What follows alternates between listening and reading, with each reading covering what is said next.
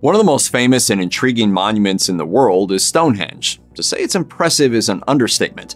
The largest of the stones is estimated to weigh 40 tons and measures 24 feet high. But what is it? A religious site or something else?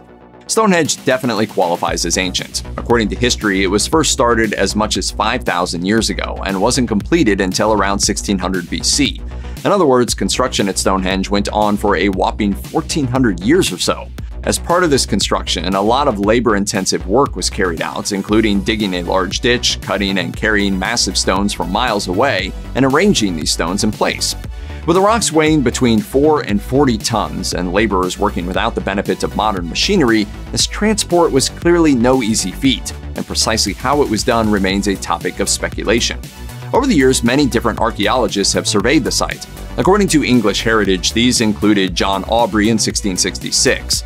Aubrey was an antiquarian, and after exploring Stonehenge, he came to believe that the monument was a religious site which had been created by the Druids.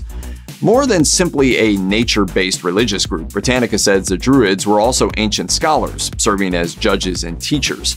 They were prominent in England from around the 3rd century BC until the Romans invaded. And honestly, this Druidic connection makes sense on the surface. This theory would later be disproved when the stones were dated to many thousands of years before the Druids arrived on the scene, and historians were all the way back to square one.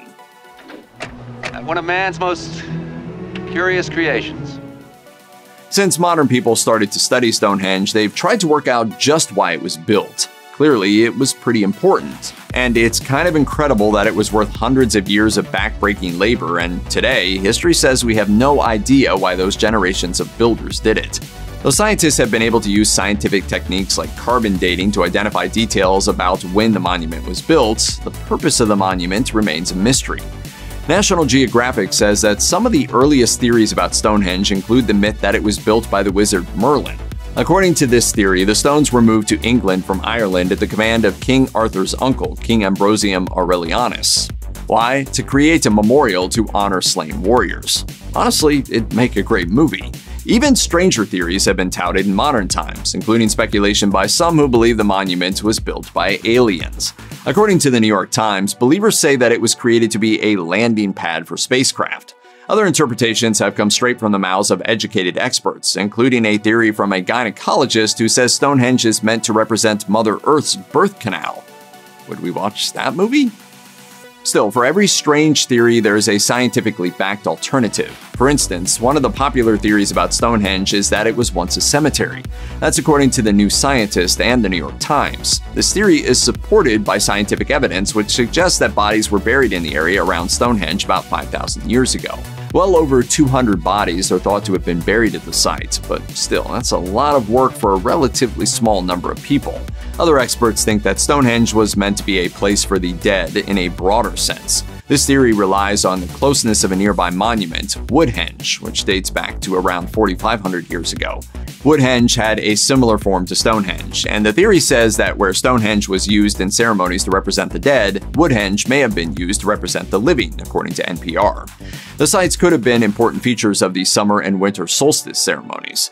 But one set of theories has often stood above the crowd. These popular and seemingly intuitive theories suggest that Stonehenge may have been a massive calendar. Stonehenge has several features that have made experts wonder if it was some sort of astronomical calendar, including orientation of stones with the summer and winter solstices. Now, new evidence from a research study out of Bournemouth University in the UK gives more weight to the theory.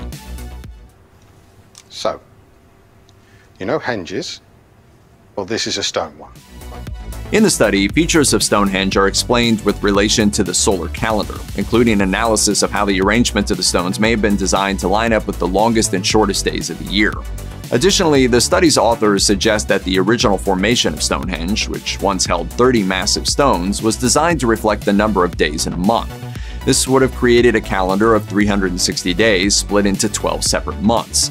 Additional features of Stonehenge were also identified in the study as potentially related to leap years.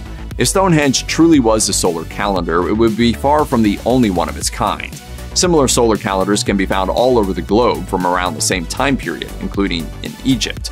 Still, it would be a novel example within the United Kingdom. However, the study hasn't gone unchallenged. Some experts have said that the findings remain largely speculative and point out logical flaws in the argument. NBC News reports that some experts have noted that the building of such a time and labor-intensive clock makes little sense. Others have identified holes in the evidence behind the study, including the lack of any stones indicating the separation of the 12 months, supposedly a key feature of the Stonehenge calendar. As Stonehenge is constantly being investigated, other studies in recent years have also popped up, providing new evidence and information about the site. One recent analysis revealed that the land Stonehenge is built on was actually an open plain when the site was first created, rather than a forested region, as expressed as experts originally believed.